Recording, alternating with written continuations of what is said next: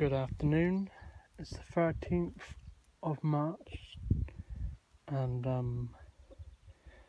here are my new raw on red bathams. I've had them in the garage for a couple of weeks.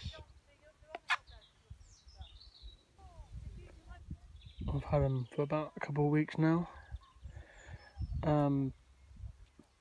Because one reason they've been in the garage, the weather's been crap, and this cheap coop, you've probably seen on previous videos, broke.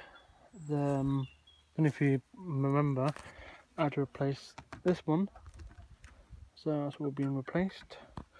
So going with some pressed straw, and then just replaced this nesting box roof now.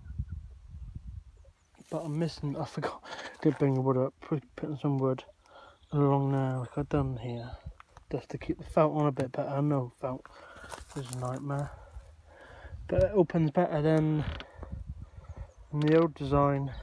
It's all been like fence paint and stuff, so, and felted and a membrane.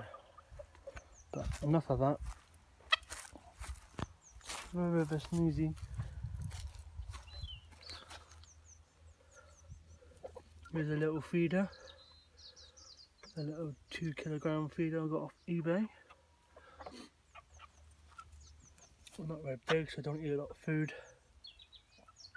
But there's the 2 pullets, or hens, probably pullets, they're not even laying an egg yet. And they look quite young. And there's a little cockerel. He's a little feisty little bugger. That's perfectly big enough for 3 batham chickens. As you can probably see, this is a larger one of the small one. It normally ends there, but it's an extra large one. There they are, pecking at the grass. So hopefully they'll start laying, and then marking out some chicks. Raw on red batham chicks, be nice.